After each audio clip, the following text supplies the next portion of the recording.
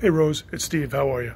Listen, I just want to give you a quick description and look at the two finishes that you're talking about. Okay, so the first one, this is just your plain finisher.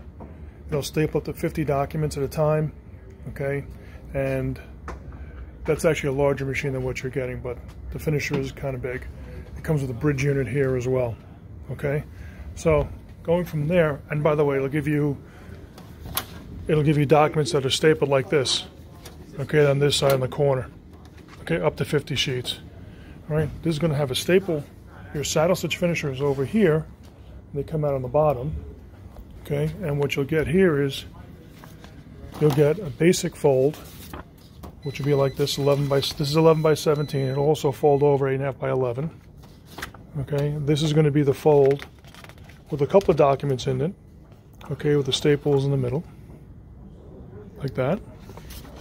Okay, now the thing is, it can staple up to 15 sheets altogether. This is our price book.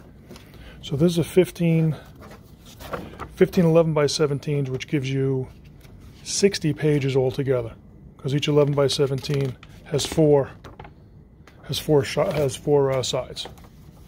So it's like this. Let's follow this here. So basically 1, 2, 3, and then the back. Okay, so I just want to give you a quick rundown of what they are like that.